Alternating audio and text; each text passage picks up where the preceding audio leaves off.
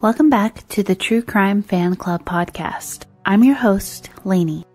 This episode follows a slightly different format. You, the listener, will be getting 2 shows in one episode. I've teamed up with Jamie and Amity of the Bone Palace Ballet podcast to tag team the issue of child abuse and neglect while looking at 2 notorious cases.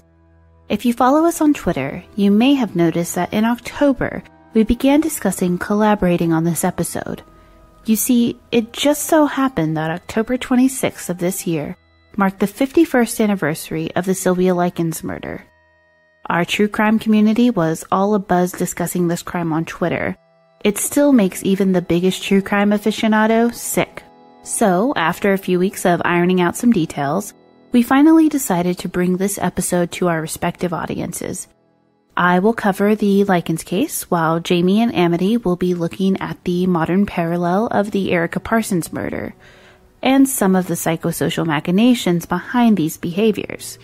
With that being said, on behalf of the True Crime Fan Club and Bone Palace Ballet podcast, we hope you enjoy this episode. Okay, on to the show.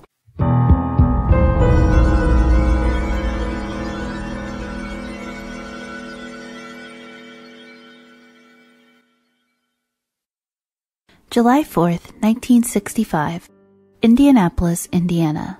After a night of singing Beatles tunes with their newly acquired friends, Paula and Stephanie Benishevsky, Sylvia and Jenny Likens woke the next morning to their father, Lester, bartering with Paula and Stephanie's mom, Gertrude. He was asking if he could board his girls with her while he and his wife, Betty, traveled the carnival circuit for work.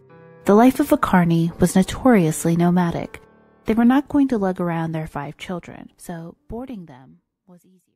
If you enjoyed this episode, please be sure to rate, review, and of course, subscribe on iTunes. It would really help us out.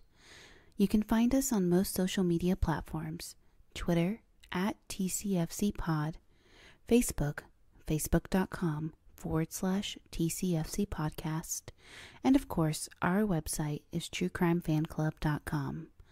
If you have an episode request or general suggestion, you can send us an email, tcfcpod@gmail.com. Until next time.